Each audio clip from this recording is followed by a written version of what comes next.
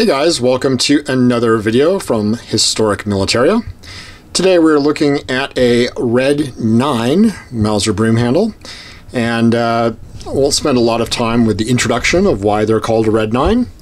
Obviously the grips are, I've got the big Red 9 on them, and these were part of a 150,000 gun order that the German military put in during World War I in 1916 for 150,000 9mm Luger broomhandles. Obviously, the regular broomhandle caliber is 7.63 Mauser, and the Germans wanted to standardize because the 9mm Luger was the standard German sidearm, so you get these in 9mm, easier ammunition supply, all that good stuff. 150,000 were not delivered. I believe only about 120-some thousand were made. This is actually a fairly early one. It is in the 16,000 serial number range, and it has got the standard Crown U commercial proof, which you will see on pretty much all Mausers right here.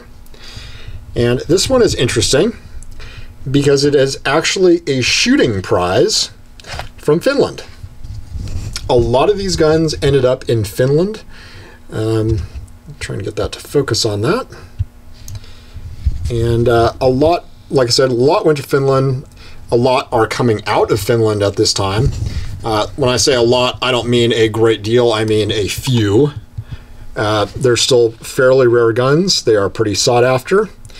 And I believe that means this was a Civil Guard gun that was given as a shooting prize.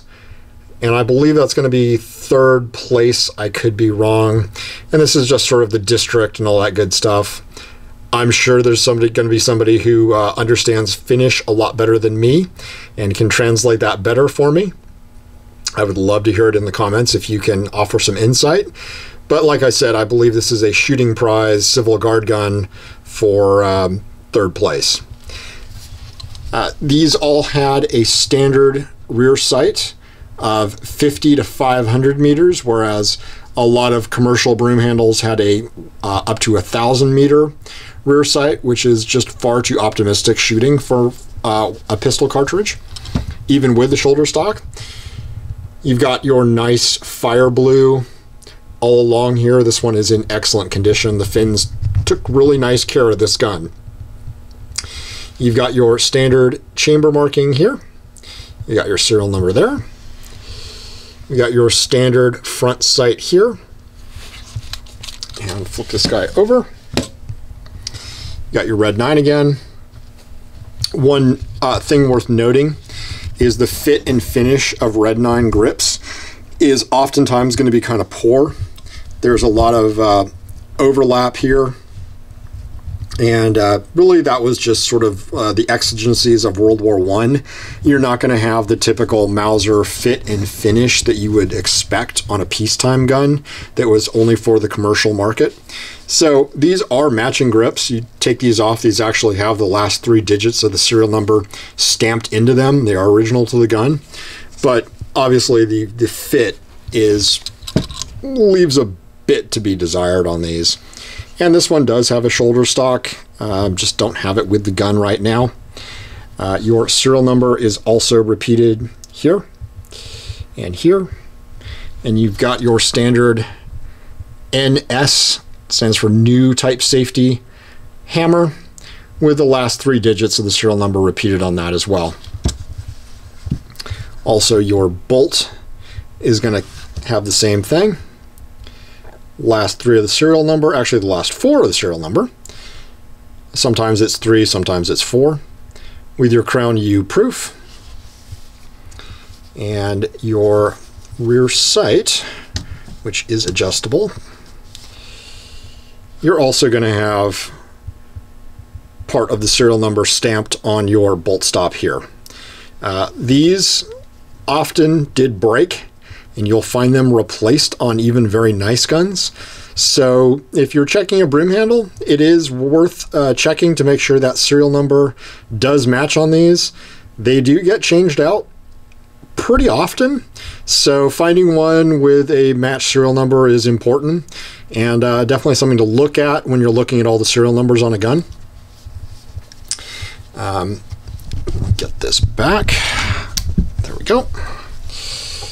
And we'll open this gun up just to take a look at the insides. So when the safety is up, the gun is safe. Pull it down. Like I said, this gun has already been cleared. You can cock your hammer. We'll put this guy down. And we'll just, nothing like doing this one-handed. Okay, pulled the bolt back, and without filming my iPod, you can see, now I've talked a lot about that these actually had a divot in the follower, and this one does not. This Red 9 is all factory, all matched. That follower does match the gun, and it is original, but there is no divot in it, whereas most 9mm factory guns had a divot to help feeding of the 9mm straight cased, whereas the 30 Mauser was actually bottlenecked and did not need a divot to help feeding. So this one does not have that, and that's just kind of interesting. So, you know, people always say, oh, all Red 9s will have a divot. Well, they don't. Some do, some don't. And this one does not. The other thing this one does not have, even though it's a fairly early gun that probably would have been in the serial range accepted by the German military, it does not have a German military acceptance proof right here. Some do, some don't. Some military service do, a lot don't, and this one definitely does not.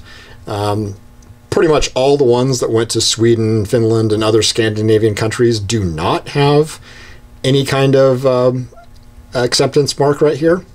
The ones that do have a little bit of an acceptance mark do actually command some premium. And then if you look here, you've just got your standard. These are just seem to be factory numbers and markings that were part of the process of making the gun and really don't mean a lot. I don't know that they've ever been definitively translated for what they mean.